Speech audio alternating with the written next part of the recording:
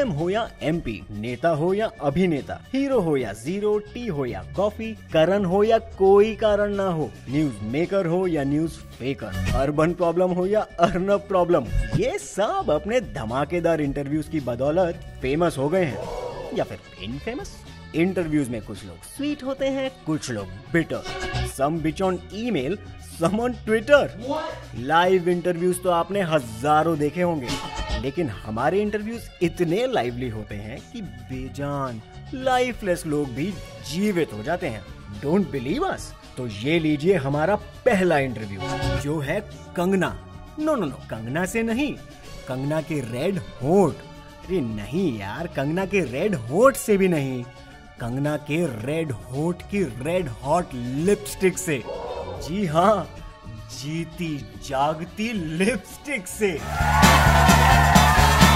होठों पे ऐसी बात मैं दबा के चली आई, खुल जाए वही बात तो दुहाई है दुहाई। दुहाई हो या दुबई, पंजू हो या गुज्जू भाई, I have left my mark everywhere. वैसे मैंने अपना इंट्रो तो दिया ही नहीं। मैं कंगना की लिपस्टिक हूँ और होठों के साथ साथ मैं मोटो में भी बिलीव करती हूँ।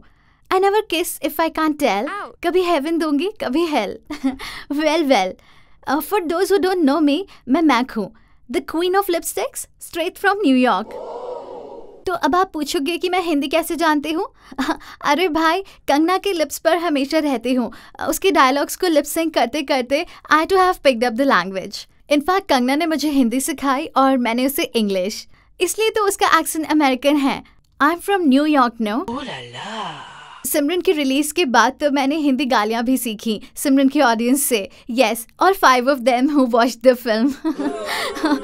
गालीज लाइक, अभी साले, अभी क्या बकवास फिल्म बनाई है, मेरे सारे पैसे वापस करो, तुम इतने बकवास लोग, इतने घटिया लोग, मैं तुम्हें क्या बताऊं। खैर, कभी लिप सर्विस तो कभी बीप सर्विस। मेरा सेंस ऑफ ह्यूमर ना बहुत अच्छा, आपको धीरे धीरे पता चलेगा। सर्विस से याद आया, मैंने हैट्रिक को भी बहुत सर्विस दिया है। कुलदीप यादव ने एक हैट्रिक लिया था, मैंने तो हैट्रिक को कई बार लिया है। But when he got dumped, he just couldn't take it. और करता भी कैसे, किस्ट्री में आधे से ज़्यादा स्टंट्स तो उसने कंगना को इम्प्रेस करने के लिए किए थे ना। बट कंगना इम्प्रेस नहीं हुई, वो तो क्वीन है ना। तो उसने उससे रिनॉट कर दिया। बाय द वे, आप जानते हैं कि वाई करण की फिल्म्स में Kangana gets no parts? It's all because of nepotism. Bollywood में बहुत नेपोटिज्म होता है। बाय द वे, नेपोटिज्म से मुझे याद आया कि मेरे भी पार्ट होने का टाइम हो गया है। सो बाय बाय, कंगना की नेक्स्ट फिल्म की रिलीज तक, जब वो फिर हैट्रिक को फिंगर करेगी। बेचारा hat trick, that's why he is more finger than others. Sorry, mean joke. मैंने कहा था ना, मेरा सेंस ऑफ ह्यूमर बहुत अच्छा है, कभी कभी मीन भी हो जाता है। But you please like, share, comment and subscribe even if you don't like it. And मेरे जैसा और भी इंटेलिजेंट इंटरव्यू फ्यूचर में देखना हो तो please hit the bell button. हाँ रे हाँ, होठों पे ऐसी बात मैं दबा के चली आई।